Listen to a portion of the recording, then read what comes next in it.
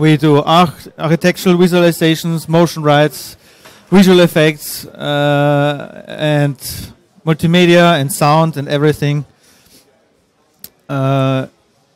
Yes. Projects we worked on, for example, this image, maybe you recognize it. It's on the MAXON homepage, and it's in the I think the quick reference of R12. Yeah, some examples for multimedia projects, low poly modeling, and visualizations. These are actually the highest towers now in Vienna. This is a newer project I made myself for Mercedes. It was for the presentation from of the new A-Class. It's all CG. You can watch it on my page. It's very nice. It's V-Ray displacement and stuff. It's very cool. It took 3 weeks. It's not another sick project. Yeah, this is the beginning of the motion ride area in my career. I did this for private use. It's a short flight. Maybe I have it here and I can show it later. And my partners back then thought, wow, that's so cool. Maybe we can do more motion rides. And so Vienna Airlines, we were doing Vienna Airlines too. And this is the establishing shot I re-rendered for advertising use and stuff. This is the Urania scene, the establishing shot of Vienna Airlines. Yes, Vienna Airlines is a full CG motion ride. There is no filmed footage in it. It's just 3D and came out of the PC. And it's made for the Vienniese Prater. I don't know if you know the Prater. It's a theme park in Vienna. And in 2007, the main entrance was rebuilt and the new attraction Vienna Airlines came to life. The clients were Bernie Böss Film Production and Calafati GmbH. And Bernie Böss from Bernie Böss Film Production also was a partner and helped with compositing and art direction. I was responsible for the landmarks and the closer buildings. I made the digital direction, and Florian Wagner was the 3D artist too, and helped a lot building this whole project. Sound design by MG Sound, very good studio. And now I show you the film. Have a good flight. The sound, sorry. Excuse me. Okay.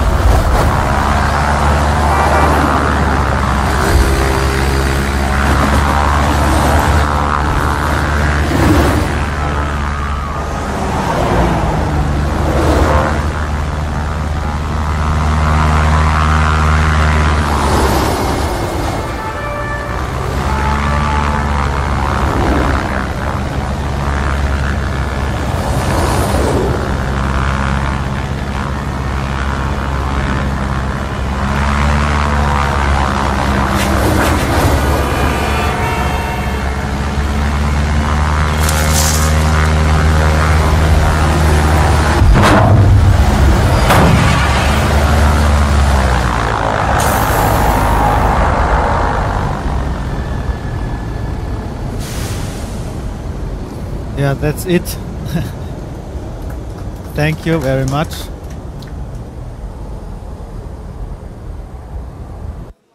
Yeah, before I start, the animation of the camera is a little bit weird, and sometimes the people think that's not a realistic movement of a camera.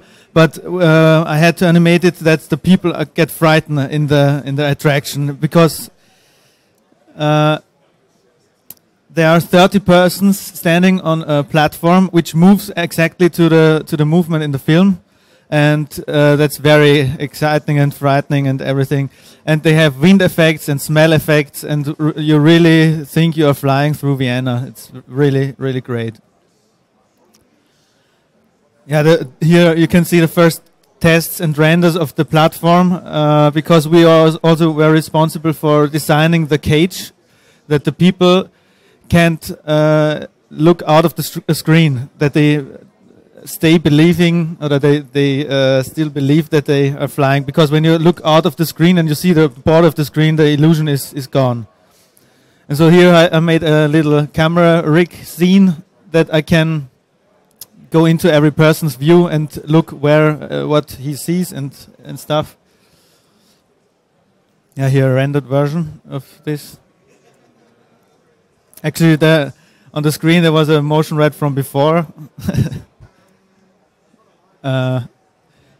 Yes, first of all, we wanted to film the flight, but in Vienna it's impossible to get a flight permission to come closer to the buildings and fly through, under bridges and stuff, or even in the underground station. It's impossible. We tried it to get a permission for a small helicopter with 35mm head on it and stuff, but it was impossible. So first they tried to film with a helicopter far away from the city and zoomed in and stuff, but it wasn't frightening enough. So the second test was with a crane car into the Hofburg. But when I saw this, I told my partner that I think it's better to do it in 3D, because he wanted to combine 2D material with 3D, and this was too shaky to. It just was a test, but it was too shaky. So I stabilized it and made it faster to test if this is a better solution. Sorry.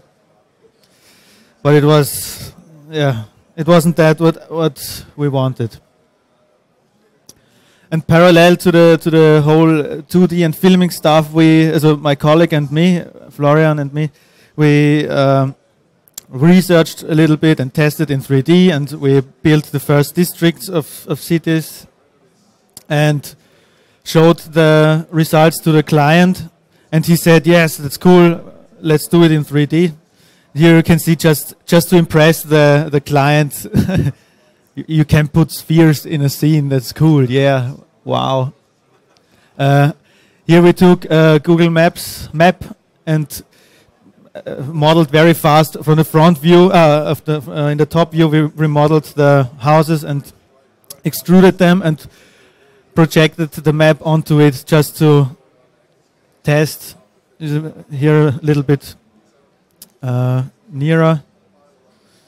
Here we tested the RAM, but this was nothing compared to that. What the amount of RAM, so the usage of RAM was in the end. Yeah, some test renders of the underground. The big wheel we had, it's in the Prater, Vienna. Maybe you know it. It's a landmark of Vienna, so I think you know it. And we had it before from a job before, and we thought, yeah, we have that, so it's easier to build the whole flight, but it was nothing compared to the rest. But we did not know that yet. Yes, first of all, the client told us where he wanted us to fly, and we painted it into Google Maps.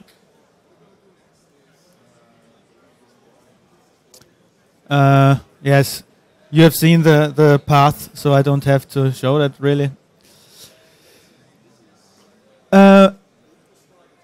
Yes. After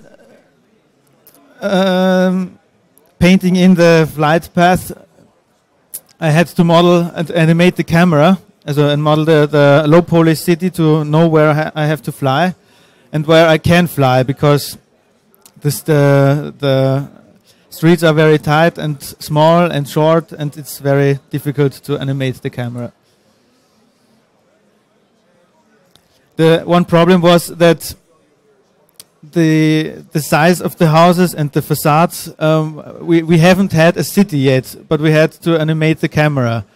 So the camera had to be adjusted to the size of the buildings every day, I think it was. So we had a block city first for the camera animation, and to get a feeling of the size of the city and stuff. And when you don't have textures on the houses, you don't know how big they are. It's so we made some standard textures and put them on. You can't see the textures here. Here, I don't have renders of that. It was the block model of Schönbrunn, and I animated the camera here out of the tunnel over the place and to the Schloss Schönbrunn. Yeah, and after time after time, the more districts were built, and yeah, here we tested the sun settings too. I think the sun looks very real here. The situation, the lightning situation. Yeah, and that the client can put his mark on the flight path. I made a moving storyboard. The animation had to be 3 minutes and 20 seconds, that the guys know how much people can fly with Vienna Airlines and how much money they can make with that. Yeah, that's the guy who shoots in the underground tunnel is actually the third man. It's a main character from an old Viennese movie. So they wanted him to be in the film. Yeah, it's very low poly, but everything is there. And the cloud actually was rendered first before we rendered or built anything, because it took the most render time. At the longest, it rendered a month, I think.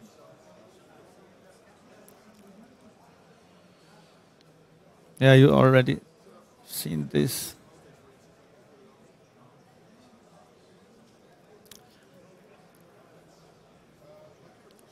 Yeah, this scene, the camera path had to be adjusted very often because there were much cars and people and stuff. Yeah, but it's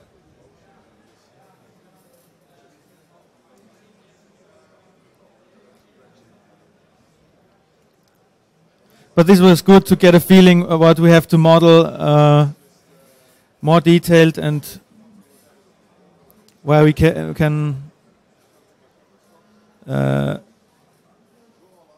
model not that detailed. Yes, that's the big wheel again. Yes, and then back into the launch pad, we called it. It looks a bit different and stuff, but yeah, parallel to the animating the camera path and everything, with the plane had to be built and designed. It was designed by Bernie Böss, and this was the first design, a more futuristic design. And they already put it in the flyers and everything. but then they decided to make another plane. So I modeled this one, and this is the final version of it, because there are 30 people on it and not just one like here. It's a very weird plane, but okay, they wanted it like that. Then we bought orthographic photos to start modeling in the top view. And this is one part you can buy. This is the original resolution, and for the buildings far away from the camera it was okay. We just painted polygons here and extruded them and projected this image on top of it. And the facades, we took other photos and UV mapped it onto the object. Yeah, and then we went out to take photos. We made over 2,000 photos of every building. The cool thing about Vienna Airlines, I think, is that it's an exact rebuild of the city. It's not just anything, or some buildings are real, some not. It's really, really exact rebuild. So if you know Vienna, maybe you see where your friends live or something. It's very nice. The Urania scene.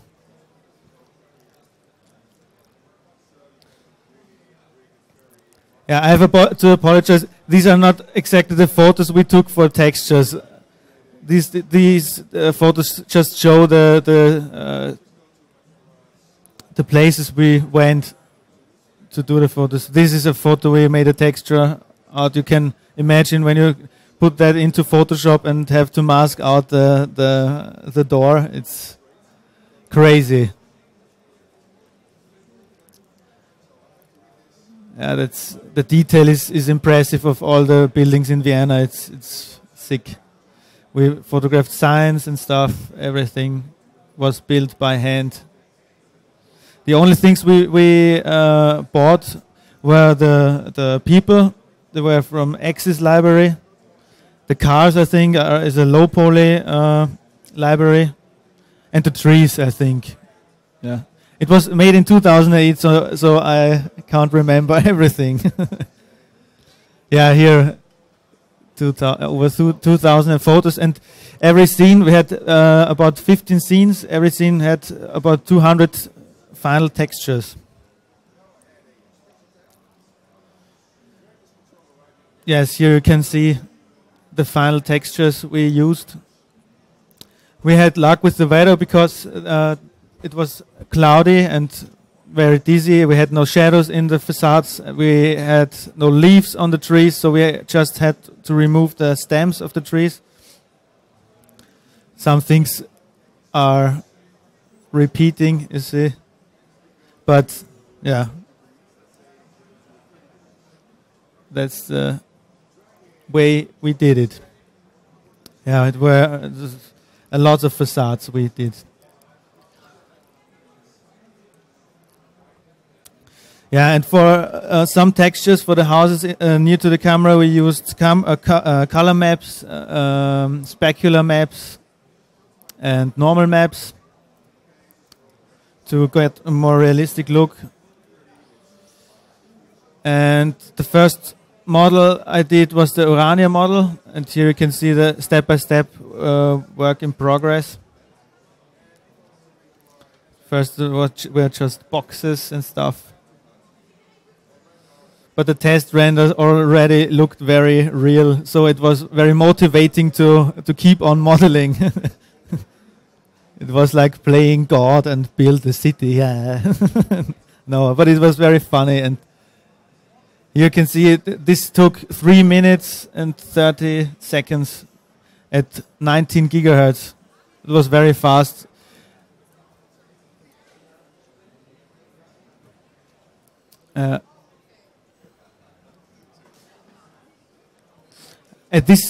In this scene, I did very much test renders. From other scenes, I don't have much because we ran out of time at the end, as that's the final render. Yes, and these are the houses built by my colleague. Very detailed work. And there were hundreds of them. We had three kinds of detail. The near houses, I was responsible for the landmarks and near houses. My colleague was responsible for the middle resolution and for the far away houses. I have two scenes here in Cinema 4D. I can show you the main scene in Cinema 4D later.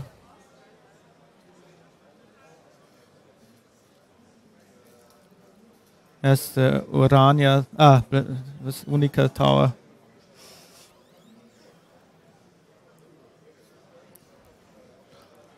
Yes, and some stills out of the movie.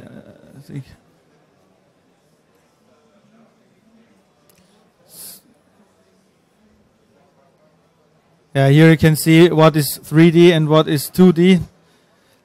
It's all 3D, the stones and everything, the columns, or just the statues up there are mapped in 2D. It would have been too much work to sculpt them out or something. And you can't see that in the movie that it's just a plane. And I think maybe it was not necessary to model all that, but it's it made very much fun.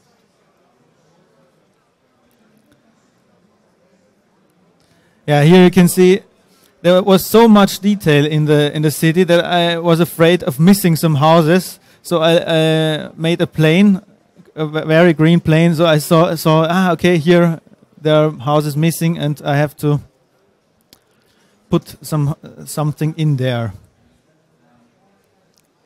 And I love the quality of the test renders. It really motivated to work further. It's here the underground station from above. This place actually never, you can see that, can't see that in the movie because the client changed the camera flight path, and so you can't see them. Schönbrunn without trees. There were millions of trees in the background. I don't know if you have seen it, but I show you the film again, and you can have a look at that. You can see it's all 3D and very detailed. Here too, the St. Stephen's Cathedral.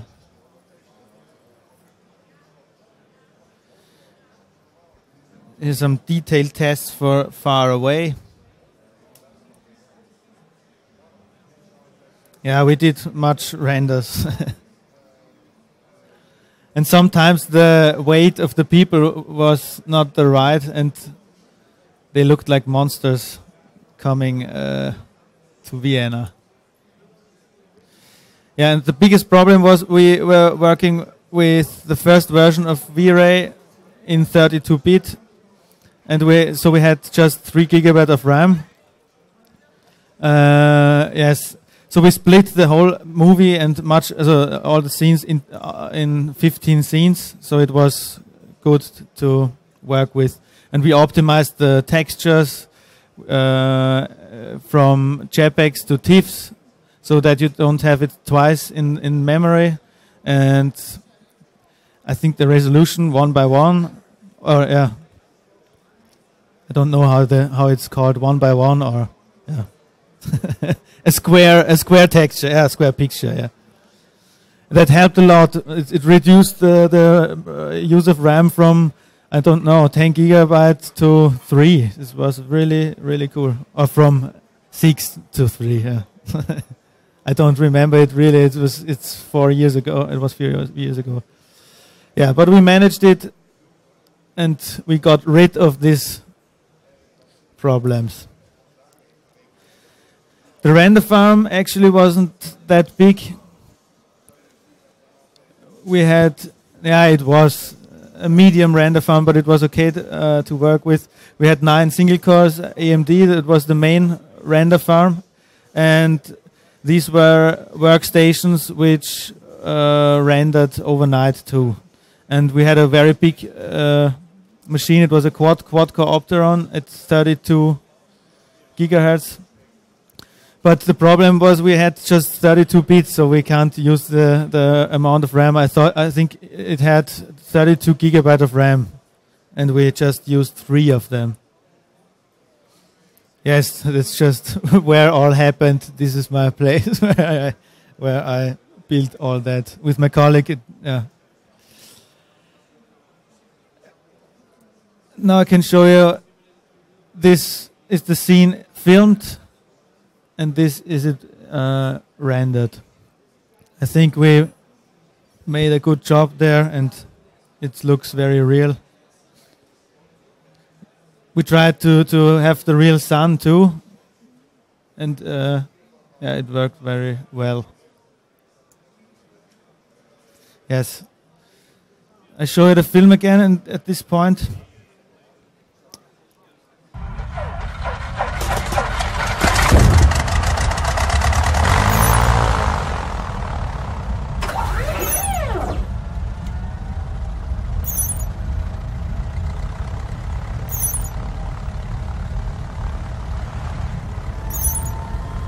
Yeah, the whole project was rendered with V-Ray, but the volumetric light was advanced render and some other effects.